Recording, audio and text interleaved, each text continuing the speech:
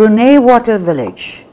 Kampong Ayer, or the Water Village, is an area of Brunei's capital city, Bandar Seri Begawan, that is situated over Brunei Bay. 39,000 people live in the Water Village. This represents roughly 10% of the nation's total population. All of the Water Village buildings are constructed on stilts above the Brunei River. As part of His Majesty's plans to improve the standard of living of the population in Kampong Ayer, King Hassan al-Bolkiah decreed to build modern two-story stilt houses made of concrete in the center of Kampong Ayer, starting around 2013 to 2014. These houses would be given to people in need of a new house, not wishing to live on land. Built entirely of stilt houses, the wooden walkways, this cluster of 42 villages housing more than 30,000 inhabitants, is the world's largest water village.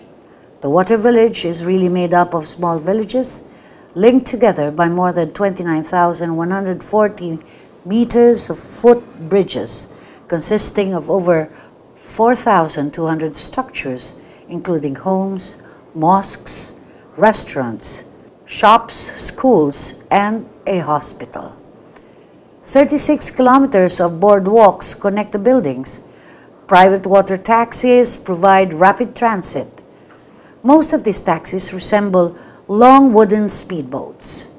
It actually enjoys modern amenities, including air conditioning, satellite television, internet access, plumbing, and electricity. Some of the residents keep potted plants and chickens. The district has a unique architectural heritage of wooden homes with ornate interiors. People have lived in Kampong Ayer for over 1,300 years. It has been dubbed Venice of the East when the fleet of Ferdinand Magellan visited in 1521. The district is a culturally important part of Brunei that preserves the nation's river-dwelling origins. It has been said that this is the largest and the most famous water settlement of Southeast Asia. It was historically the very core of Brunei and one of the most important centers of trade in Borneo.